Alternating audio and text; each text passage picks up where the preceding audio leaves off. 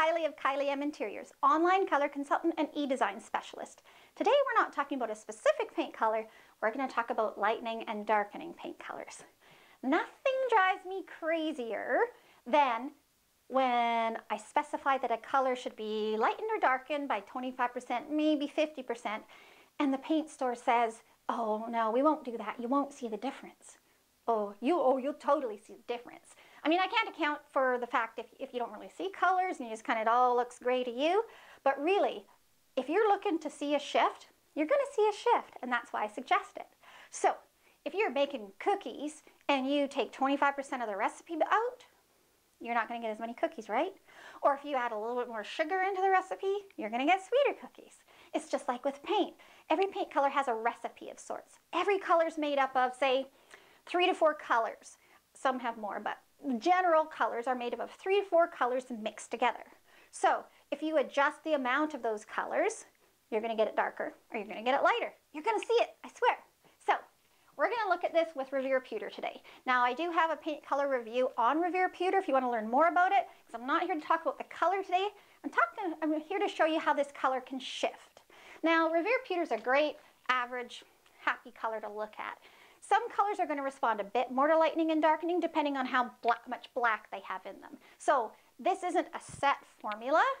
This is just a general thing to get you going and noticing that you can really adjust colors to get just the look you want.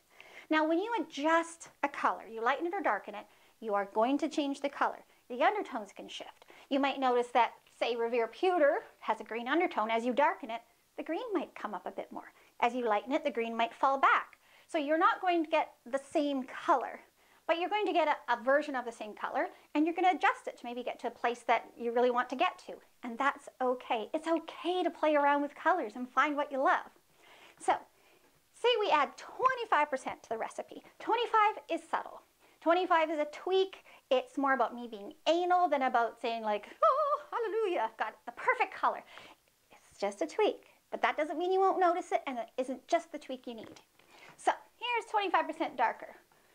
Now I don't know how I'm looking at the screen. Oh, you can totally see it. So regular Revere Pewter, 25% darker. See that shift? And sometimes that's just what you need to get the right contrast with your trim or with your backsplash or your countertops.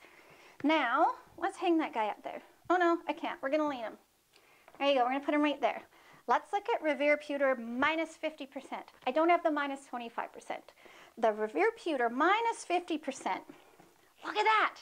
So if you're like, oh, Revere Pewter is a little bit too dense, I want something lighter, there you go. And you might notice too, do you see how that green falls back just a bit? That's the undertones changing, right? So that is 50% darker. Now really, a lot of people say, well, if I have to change a color by 50%, shouldn't I pick a new color? Well, absolutely, look. But sometimes the color you want, you have it, you just need to adjust it. I can't necessarily find this color in another color. I needed to play with Revere Pewter to get it. In my own house, I have Revere Pewter 50% darker on my doors and on my kitchen cabinets, and it is beyond perfection. I didn't find that the regular Revere Pewter was doing it, and I couldn't find a color that hit just the right amount of green undertone that I wanted. So I played.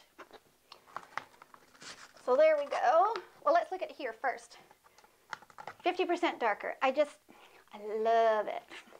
So hopefully that shows you between 25% darker, 50% darker, 50% lighter, that it's okay to play with color. Have some fun.